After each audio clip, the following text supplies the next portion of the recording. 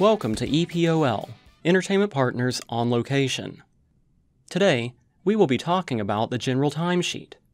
The General Timesheet is used for EPOL to establish general times for calculations based on call, meals, and wrap for a given day. The general times should be entered before you calculate your timesheets. To enter general times, from the navigation pane, open the Weekly Entry module and select General Timesheets. General times must be entered separately for different units and different layouts, even when the times are the same, to account for unit-specific fields. In EPOL, a layout refers to the grid layout for time entry.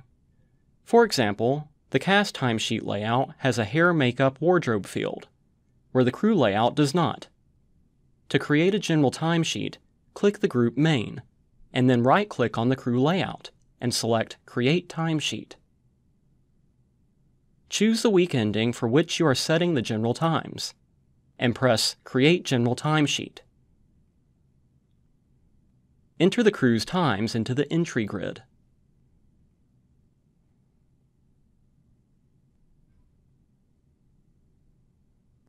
Once finished, save the general timesheet by clicking the Save icon.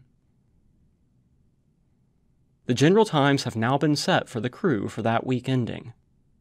You can edit the general times by going back to General Timesheets, choosing the previously entered layout, and selecting the general timesheet by week ending. Remember, the general timesheet should be entered before timesheets are calculated. And that's General Timesheet in EPOL. Thanks for watching.